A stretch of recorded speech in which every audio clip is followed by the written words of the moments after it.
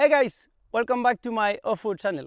We are here in Pasquay Off-Road, such a beautiful place, and we want to try today some things, experiments, some things on the bike, especially about the rally mode, you know.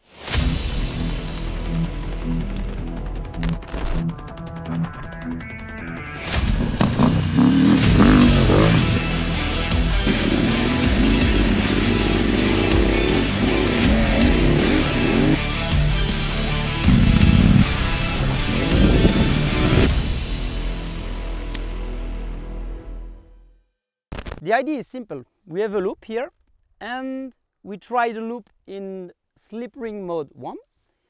We try the loop in slip ring mode 5 and in slip ring mode 9 and just feel the difference about the spinning on the wheels and stuff like that. The other idea is to try a high climb in the same way in slip 1, slip 5 and slip 9 and just give you my impression about the feeling on the climb and about the feeling on riding, you know. If you want to select the rally mode, it's really simple. You have to go to the set on the bike, just here. You go to setup, driving mode, and just select rally. And you see directly the slip here going on the slip 1. And you can choose the throttle response. I put it in rally 2 because I really like, I really prefer this mode. And now when you are here, you have the possibility to check, to adjust the slip ring mode, slip mode, until 9 to 1. You know, I'm on ride, rally, throttle rally 2, and ABS for sure off-road. And we go to try one lap on slip ring 9, and after that we train one lap on slip ring 5, and after we try one lap in slide 1, you know, slip 1. Sorry for my English, guys. Okay, now first I train 9. You know, it's the maximum control of the slip. Okay, let's go.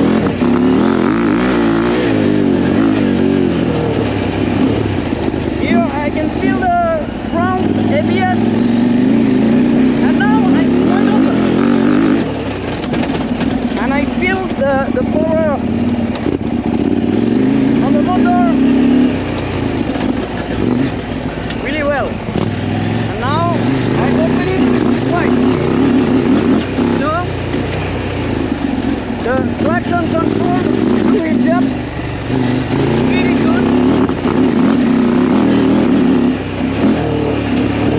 Directly when the bike, when the rear wheel slip, directly the motor keep the traction.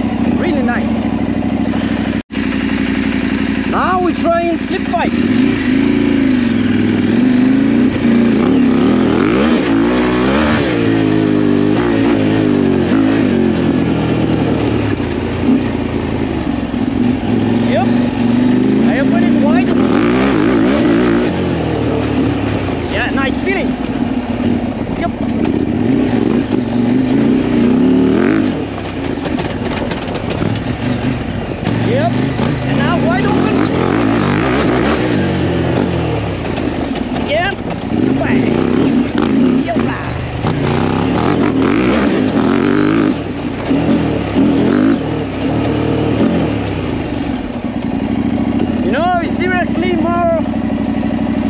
More sportive.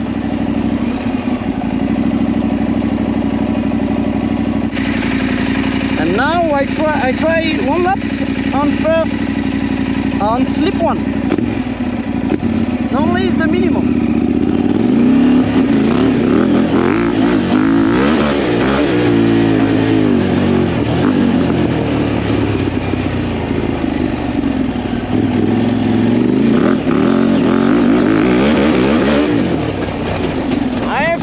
Really more careful because it's really more powerful. Woo! Wow! Oh, there is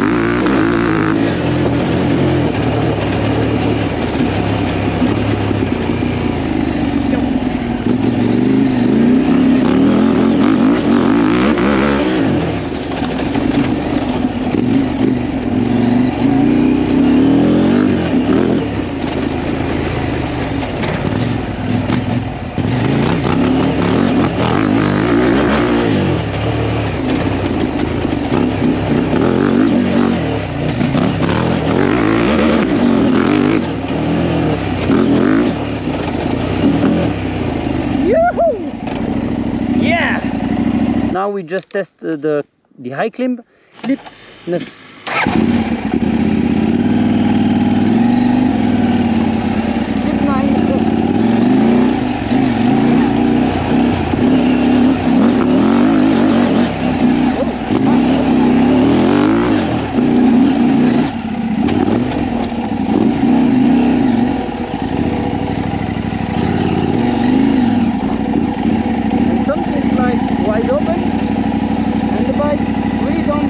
The rear wheel really don't slip. It's really comfortable.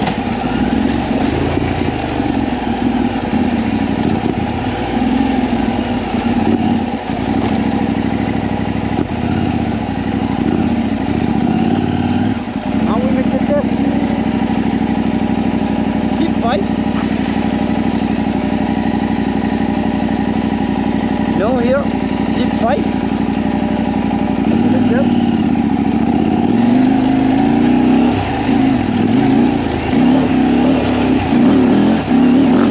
Yeah.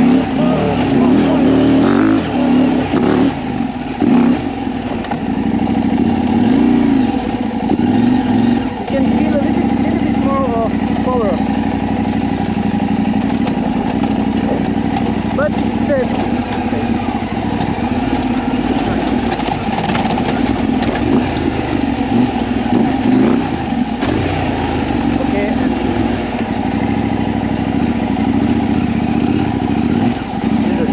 Guys, we test it in slip 1. Normally here the bike.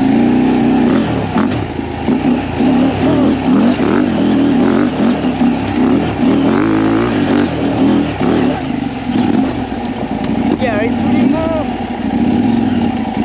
really more difficult to ride with this mode because you have to be really careful with the gas, you know.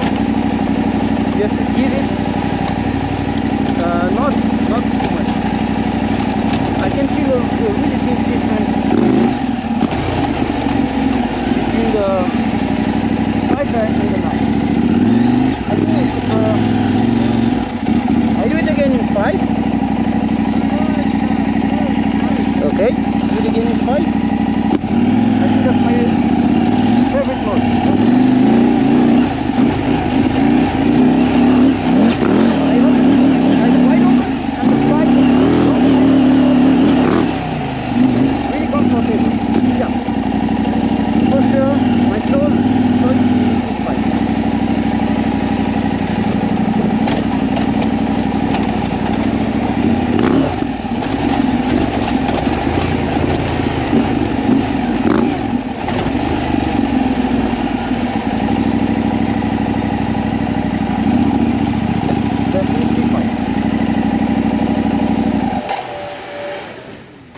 So Gregor, was that first day with the 890 off-road? The day was this day was amazing, really amazing, you know.